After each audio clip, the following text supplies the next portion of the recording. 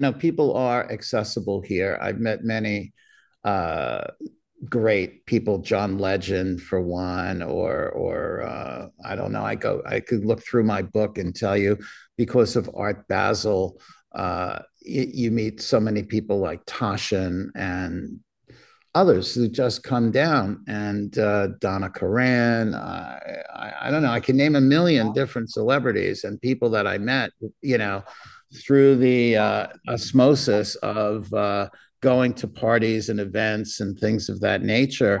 But the reason I came down here was because of a really interesting story that I was supposed to have a show in Cincinnati at the Cincinnati Art Museum, and they banned Robert Mapplethorpe's work at that thing, and they said, "Well, the curator, Christina Orca Hall, said, listen, you're up next. If you want to have a show here next, but I have either been resigned. I don't know which way it went, but either she resigned or they fired her. I'm not sure." But she said, "You're more than welcome to, you're next. So if you want to have a show here, you can." And I said, "Christine, I'm going wherever you're going because you know what? It may not be my aesthetic, homoerotic art, but I do believe in the First Amendment, which is this person's entitled to make and show whatever it is that that person is interested in doing. It may not be, but you have to accept people for their artistry in whichever way they want to go. And if you want to dismiss it and say it's not for me, then you're entitled to say it's not for me. Anyway, because of that, she said, "Well, I'm going to the Norton Museum." And I said, "Okay, I'm going to go where you're going." And so I had a show at the Norton because of her. And the people there, and this is 1991, they treated me so nice. I said, and the weather was so, what am I doing in New York with snow over my head? I'm going to move here. So I took my family and I moved to Boca, and we've been here ever since 30, 33, 32 years, going on 33 or four. Half a lifetime already here. It's crazy how time just marches on. But that is why I came here. And in terms of like, connecting, well, I had two shows at the Bob Rauschenberg Gallery at Edison College, which is called something else now.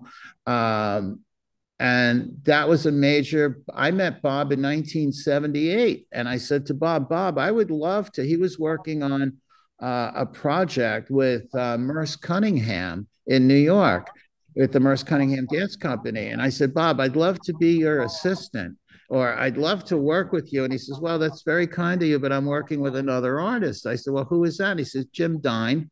I was like, "Well, okay, So, but he never forgot me. And I wound up having a retrospective show in 2003 over there. And then I had another show in 2009 called Automotion, where I had a residency at Alfred University in New York, of all places.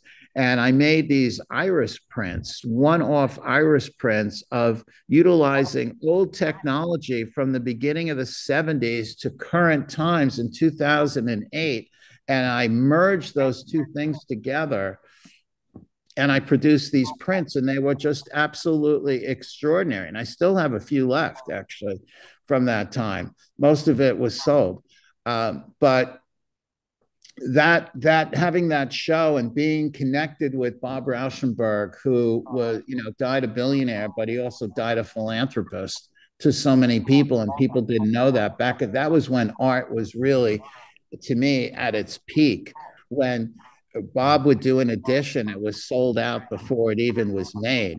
And people just clamored for the art because it was real art. It was real. And Bob's work was extraordinary. So I have to say that if anyone, they say, "Well, who is your inspiration?" or whatever, I will tell you that I saw Bob Rauschenberg's bed at the Museum of Modern Art, and it changed my life. I said, "You can do that? You can actually paint on a pillow and a blanket and just like," and then he had this goat head that he painted. I thought it was and it was evolutionary. So it spoke to me in the way of like I'm doing something completely different that people have no clue about: digital art, electronic art. No one even knew the digital camera wasn't invented, and I had this idea, and it took me a lifetime. And I said that at 8 years old. I said, I'm going to be an artist. I'm going to be a famous artist, but I know it's going to take me a lifetime.